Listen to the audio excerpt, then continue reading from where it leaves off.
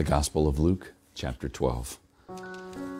Meanwhile, when the crowd gathered by the thousands so that they trampled on one another, he began to speak first to his disciples. Beware of the yeast of the Pharisees, that is, their hypocrisy. Nothing is covered up that will not be uncovered, and nothing secret that will not become known. Therefore, whatever you have said in the dark will be heard in the light, and what you have whispered behind closed doors will be proclaimed from the housetops. I tell you, my friends, do not fear those who kill the body and after that can do nothing more. But I will warn you whom to fear. Fear him who, after he has killed, has authority to cast into hell. Yes, I tell you, fear him. Are not 5 sparrows sold for 2 pennies? Yet not one of them is forgotten in God's sight. But even the hairs on your head are all counted. Do not be afraid.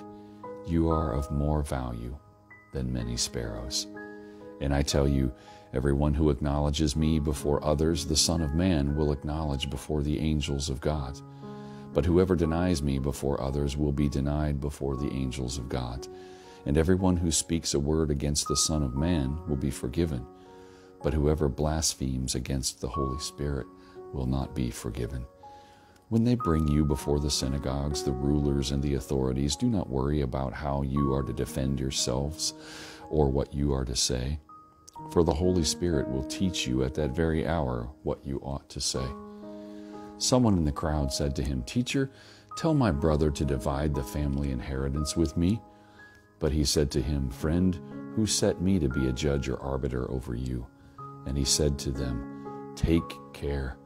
Be on your guard against all kinds of greed, for one's life does not consist in the abundance of possessions." Then he told them a parable. The land of a rich man produced abundantly, and he thought to himself, "What should I do?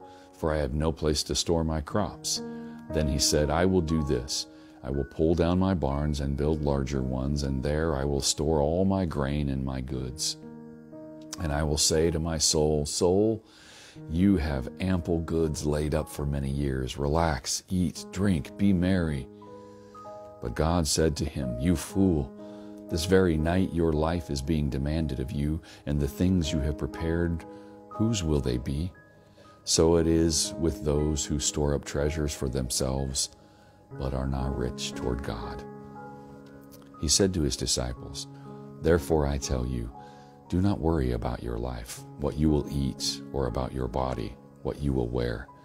For life is more than food, and the body more than clothing. Consider the ravens. They neither sow nor reap. They have neither storehouse nor barn, and yet God feeds them. Of how much more value are you than the birds? And can any of you, by worrying, add a single hour to your span of life? If, then, you are not able to do so small a thing as that, why do you worry about the rest? Consider the lilies, how they grow. They neither toil nor spin, yet I tell you, even Solomon in all his glory was not clothed like one of these.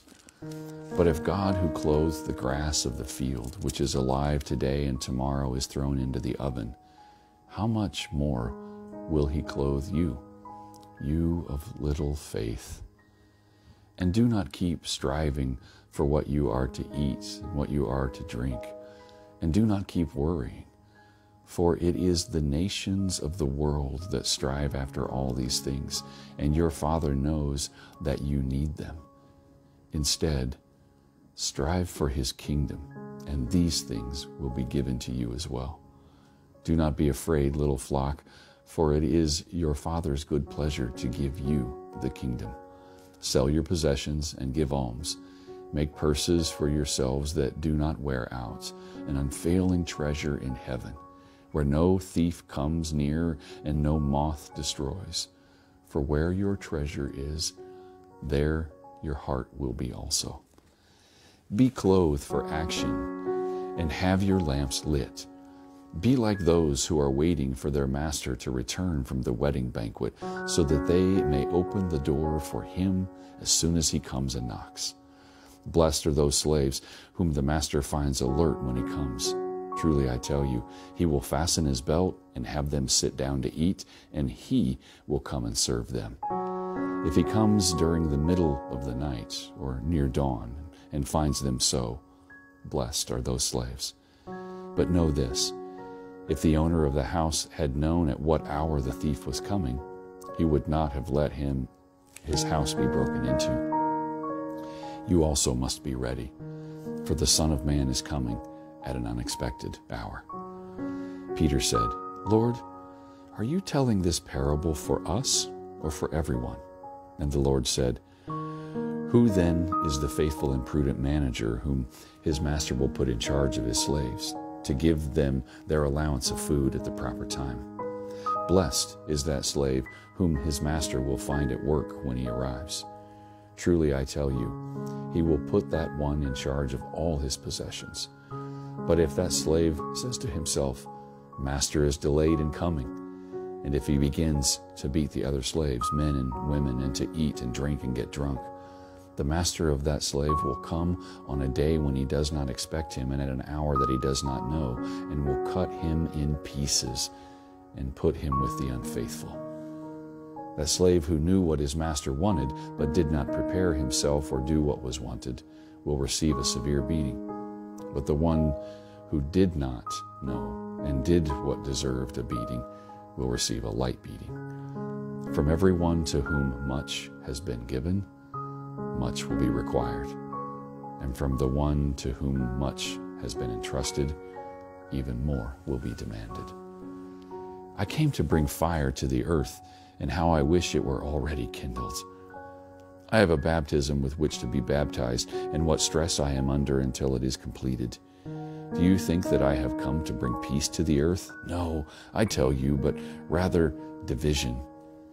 From now on, 5 in one household will be divided, 3 against 2, and 2 against 3.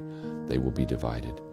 Father against son, and son against father, mother against daughter, and daughter against mother, mother-in-law against daughter-in-law, and daughter-in-law against mother-in-law. He also said to the crowds, When you see a cloud rising in the west, you immediately say, It is going to rain, and so it happens. And when you see the south wind blowing, you say, There will be scorching heat, and it happens. You hypocrites, you know how to interpret the appearance of earth and sky, but why do you not know how to interpret the present time? And why do you not judge for yourselves what is right? Thus, when you go with your accuser before a magistrate, and on the way make an effort to settle the case, or you may be dragged before the judge, and the judge hand you over to the officer, and the officer throw you in prison. I tell you, you will never get out until you have paid the very last penny. May God add a blessing to the reading, the hearing, and the understanding of these words. Amen.